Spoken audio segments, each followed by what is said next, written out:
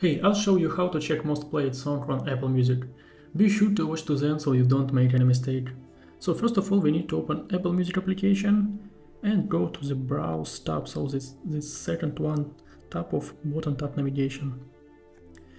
Here we need to scroll down and find Daily Top 100.